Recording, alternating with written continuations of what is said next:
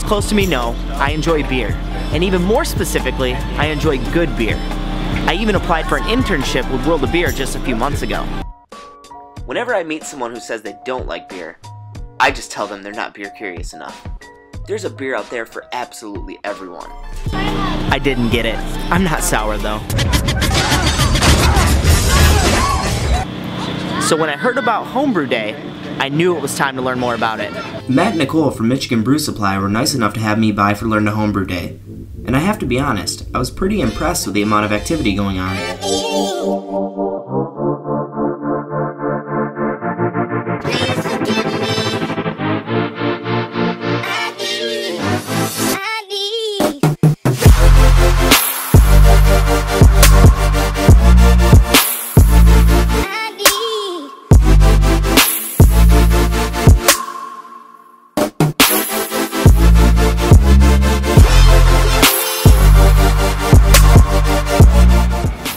What does a day like today mean to you, or like what is National Homebrew Day or Homebrew Day to you at least? I mean, it's a few different things. I mean, one, it allows us to kind of open our doors to the community of non-brewers.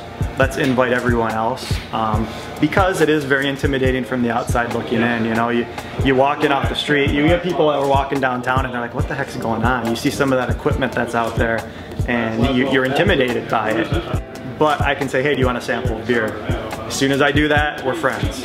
So this is a beer that you actually brewed. I'm gonna try it here. Wow, I could really get into this. This is good. So what would you say to somebody thinking about homebrewing for the first time? Do it. It's fun. Very cool. And you have your own beer. If you like beer, you should try it. It's a lot easier than it looks. It's not a difficult thing to do, and if you like beer, you can pretty much dial in whatever flavors you want. Easy. It's, you know, it doesn't cost a lot. So we get to bring those people in, we get to introduce them to our passion. And it's kind of the whole like teach a man to fish type of thing. That's all it is. You know, we set you up for success, you go and make it, and we kind of form that long-term relationship based off that. Now what do you think about the fraternity and how welcoming everyone is in the craft beer industry or the craft beer community, and how do you feel about that? I think everyone's very welcoming and always willing to share the tribal knowledge that they've gained over their period of brewing. It's very open. It's very welcoming. In today's society, you don't get that a lot. Everyone's cutthroat. In the brewing industry, it seems to be complete opposite. Well, I mean, you know, you got one thing in common, right? Beer, so I think it's true whatever your hobby is. You got something common, you talk about it. But yeah, everybody likes to talk about their beer, what they do, their equipment, and tasting beers. So yeah, it's fun. We get to know our customers very intimately because we see them through their brewing process and how they grow as brewers.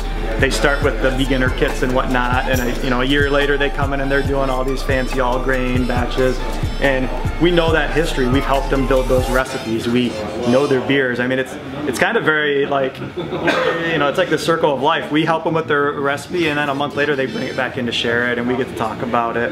It very much has kind of like a bar-like atmosphere. You know, we get to know people. I always say, you know, pull up to the bar and we sample these beers. So, you know, it's kind of a fraternity, but it's also very welcoming.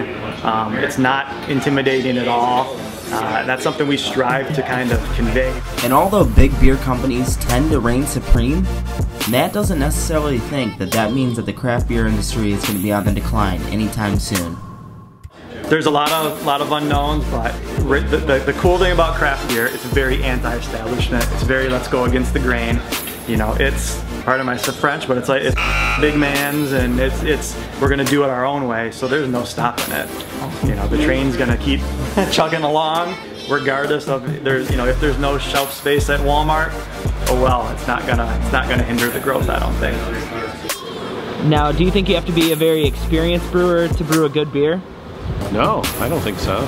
I mean, there's so many good kits out there these days, and you know, as long as you follow some basic procedures and keep things clean, you can make a pretty decent beer your first batch. At all.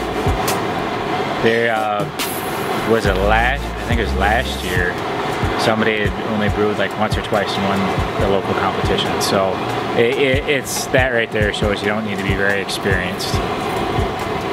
So I guess you could say with a lot more confidence supplied by the great people at Michigan Brew Supply I was able to head home, hold my head up high, and brew a batch myself. It smells fantastic. Once again, thank you to Matt and Nicole down at Michigan Brew Supply for having me. It was a great time, awesome event. Make sure you check out their website. I'm going to link it down below. For now, I'm just going to get back to brewing this beer, and we're going to be able to try it really soon in, say, about 4 weeks.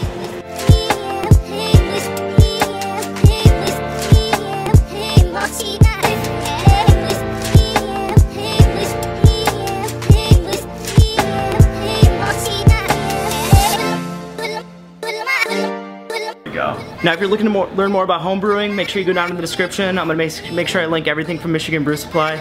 Make sure to check them out. Thank you.